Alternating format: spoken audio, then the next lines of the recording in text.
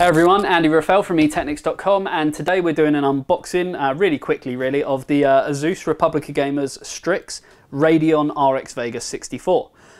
Just to sort of go through things really quickly, on the front of the box you get a first view of what the card's going to look like with its triple fan design, and obviously STRIX branding down here. Made by Asus, it has Aura Sync because obviously everything is RGB now, and it is the OC edition.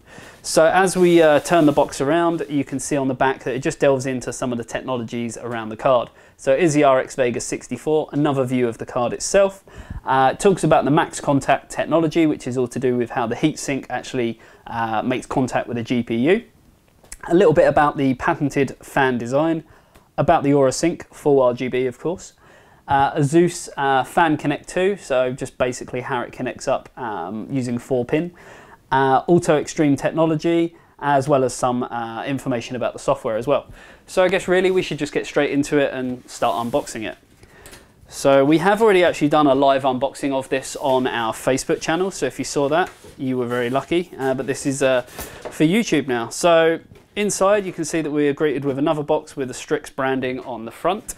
And then as we open that up, you can see we get this nice little package inside with Asus branding on there. So if we open this up, you can see that inside we get a driver CD. Now, obviously, we always tell people never, ever, ever use the driver CD.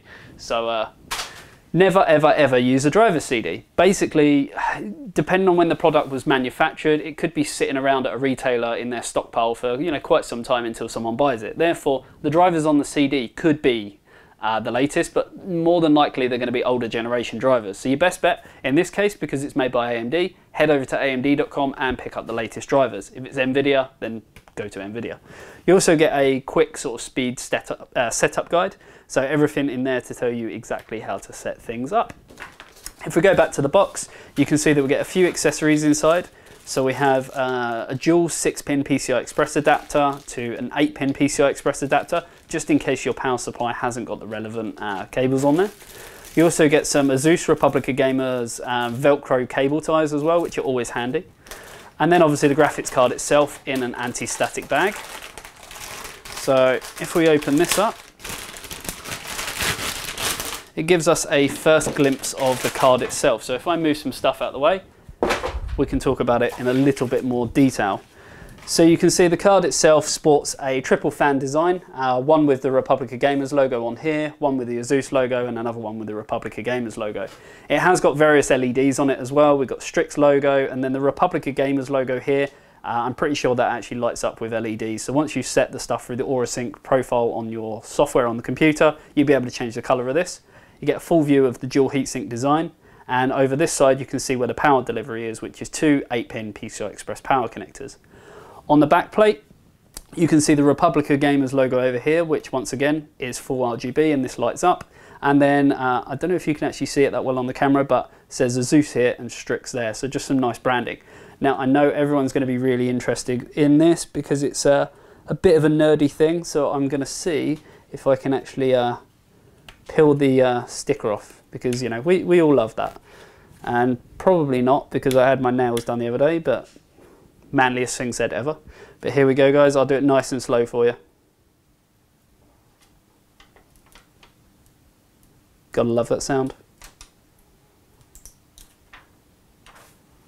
So there you go, and this gives you a full view of the back plate, which is really, really nice. It has kind of a brushed kind of aluminium, I guess, feel to it, but yeah, it does look really, really nice. And then you get kind of a view of the back of the core.